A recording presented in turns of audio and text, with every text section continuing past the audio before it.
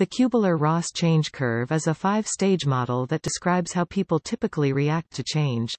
The model was developed in the field of death and dying, however, the model has been adapted to describe how people react to any significant change, including organizational change. The 5 stages of the Kübler-Ross Change Curve are denial, anger, bargaining, depression, and acceptance. 1. Denial. People refuse to believe that change is necessary or even happening. They may try to ignore the change or pretend that it's not real. 2. Anger. People become frustrated and angry about the change. They may lash out at others or blame them for the change. 3. Bargaining. People try to make deals with themselves or others in order to avoid the change. They may promise to do something in exchange for the change not happening.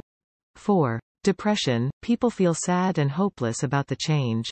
They may withdraw from others and lose interest in activities they used to enjoy. 5. Acceptance. People come to terms with the change and begin to move on. They may still be sad or angry, but they're able to function and make the best of the situation.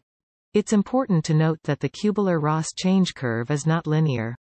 People may not go through the stages in order, and they may revisit the stages multiple times. The length of time spent in each stage also varies from person to person.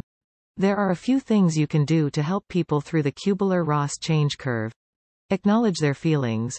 Let people know that it's normal to feel the way they're feeling. Be patient. It takes time to go through the change curve. Offer support.